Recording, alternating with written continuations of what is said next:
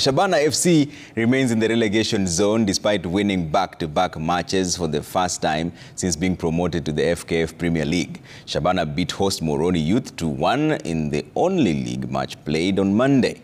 Former Posta Rangers defender Luko Chieng scored the opener for Muhoroni Youth in the 41st minute to go to the half-time break with the lead. Shabana had to wait until the 76th minute to get the equalizer, Matthew Tegisi scoring his first league goal of the season.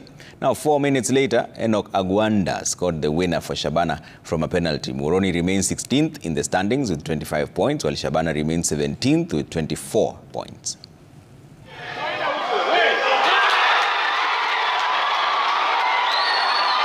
I really believe that we are going to stay in the league because we deserve. I always say we have a large follower, and we want to do them proud. We want to do them proud by remaining in the league. And I believe that the last 2 wins has given us a lot of confidence.